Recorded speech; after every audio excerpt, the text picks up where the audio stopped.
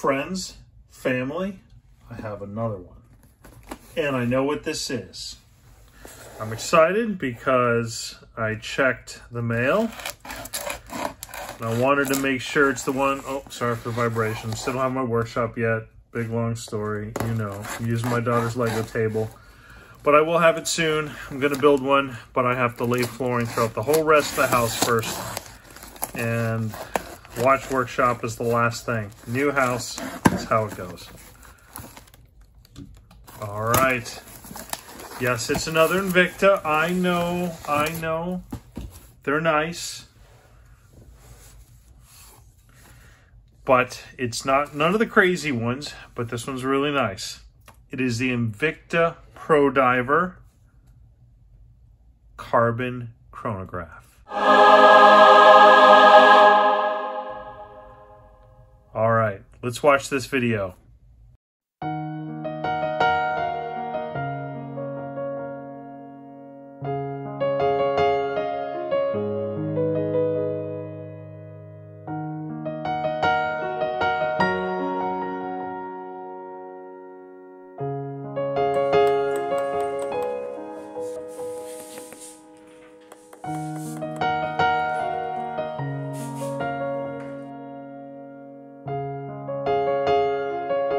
Invicta is affordable craftsmanship.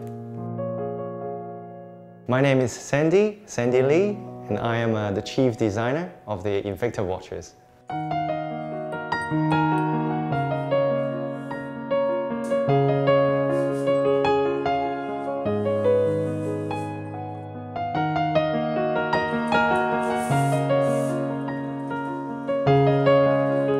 Details is one of the key points of Invicta watches.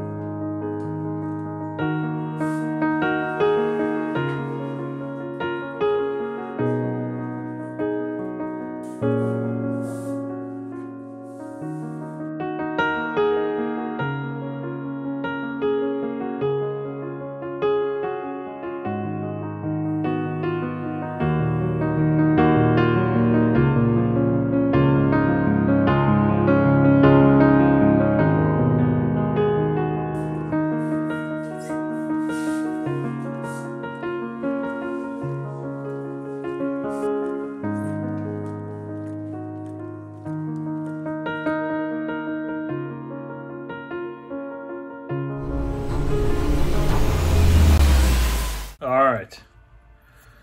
So you guys know the drill on this. This is the Invicta Carbon Chronograph. Now they call it that because it has a carbon fiber face. Now I don't know if it's real. I'd imagine it probably isn't. It's probably just painted or machine turned, but it certainly looks fantastic. Now, I'm going to talk about price because I'm pretty proud of this one. This is a brand new watch. MSRP for this model is basically about $500, $495. That's the MSRP. Now, take a guess what I paid. Now, I know it's an Invicta, right? And they are generally a little bit less expensive, but you get really good quality. You get quality watches. It's not Breitling quality. It's not Omega Seamaster quality or Omega Speedster in this case, but it is good quality. You're getting a quality watch that is going to be the equivalent of, say, like a Wenger or maybe some, what is it, like a Bulova, right? You know, today's Bulovas, not necessarily the ones from the 50s. And that's the kind of quality that you know that you're getting with this. So $500 probably is a bit unreasonable, but it would not be out of the ordinary to expect to spend about $150, $175 for this watch. That would be a reasonable price for this Invicta. And it's nice.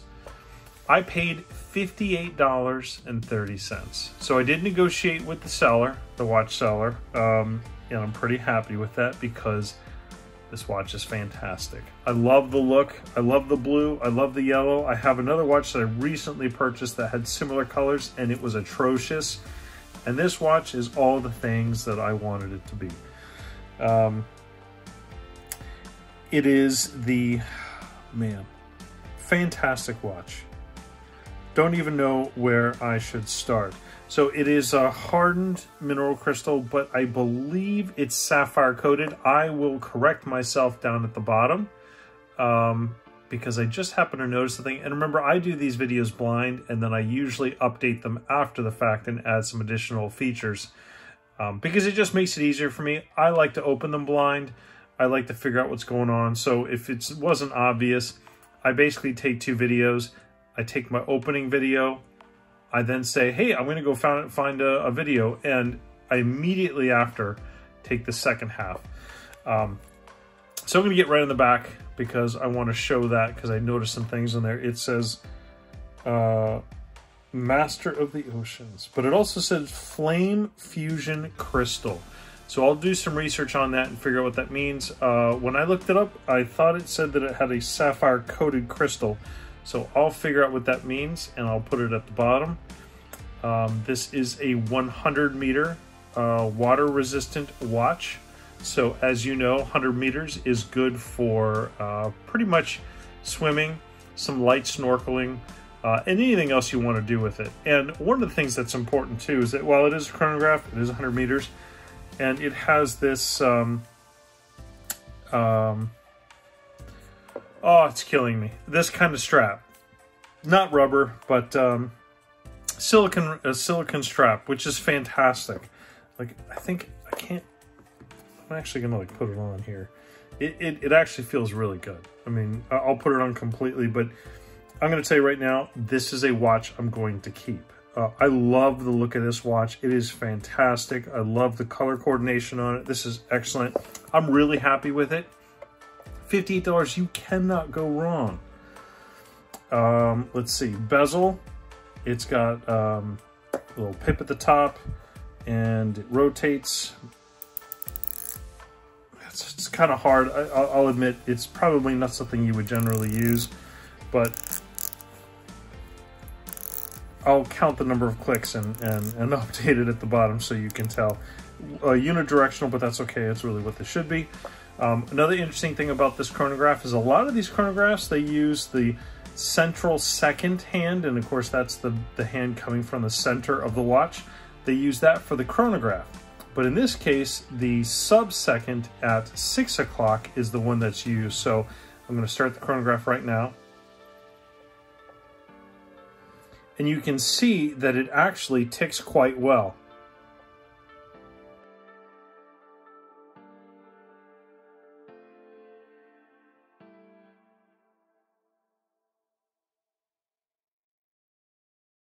So that's an example of one where the central second is used, but this one, the sub-second is used, and I kind of prefer that personally. I think I like the look of it because I like to see the second hand, and if I am going to actually use chronograph, it's going to be so infrequent that the sub-dial is perfect enough. So you hit the top button again once to stop it, and then you reset it, boom, and it goes right back. Let's see, what else can I say? It's got, is that rubber? Interesting. So it's got little rubber around, it's got little rubber pieces around the buttons, which I thought was kind of interesting. So I'm not sure exactly why that is, but I guess it's for better grip or really just for style, but it seems to be the same neoprene or whatever it is as the strap. I like the case. It is polished, I guess brushed at the top and polished on the sides, which I think is really fancy. Or not necessarily fancy, but just really sharp looking. Another thing that it mentions is the Trite Night Glow. So obviously that is the loom. And I'm going to turn off the light, and we're going to see if I can show, if that shows well. It's bright out, so we'll see.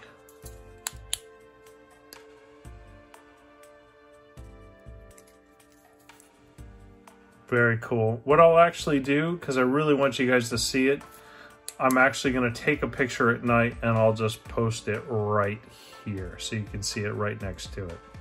Because I want you guys to get a good view of what that's going to look like. All right, let's start doing some measurements. So it's a little hard because it is the strap is hard to keep it centered. So I'll do my best. I'm going to say this feels like a 43, 45. Totally wrong.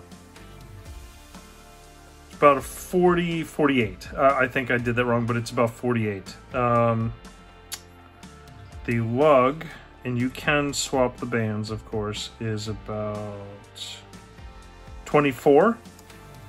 Depth, what, maybe 13? 12 and a half.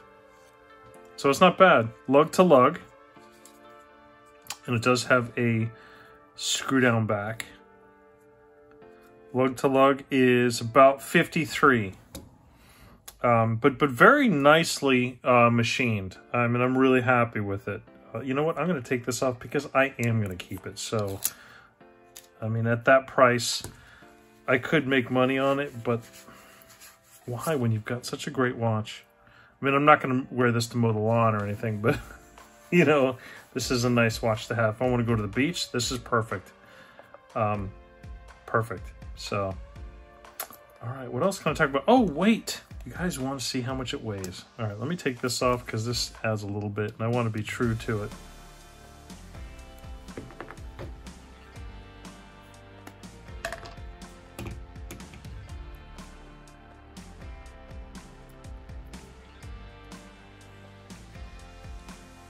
We'll say 127.5 to round it up. So not bad. It's got some good weight to it. What am I forgetting? It's got the date down at the 4:30 location. Fantastic strap. It really is. But you could pretty much put anything on here. I bet this would look great with a nylon strap as well. I'll put a picture of that up there. Ah, the movement. Okay, so as you guys know, almost every other Invicta dive watch that I've put up, they do have usually a Japanese, I think it's a Miyota, a PC32A. You know, it's not a bad movement, but it's not a great movement. It's basically just an inexpensive ladies movement, because that's usually what it is that they put in a man-sized case. It's what it is. It works. So it's not like a car, right? You're not going to put a V8 in a Corolla unless you really need to, but what's the point, right? Because it's just going to go... But this, it'll probably have a different movement. I haven't opened it yet. I will, and I'll post pictures up here that you can see, and I'll put them at the bottom. But I expect that because of what this is, being a chronograph, it's probably going to have a slightly nicer movement. I'm guessing it's probably going to be a Seiko SII/Epson movement. So let me go ahead and put it on just so I can show off. It's a rather large strap, probably a little bit bigger than I prefer. I have 7.5-inch wrists, but a very large person bigger than me could probably easily wear this. Looks good though. This is great. You could definitely use this as a dive watch if you wanted to, because the strap is certainly big enough. So I'm really happy with this. All right, if you like this video, please give me a thumbs up and subscribe. It really helps me out. I don't make any money. I really just waste a lot of money on these videos, but this will certainly help me. So thank you very much.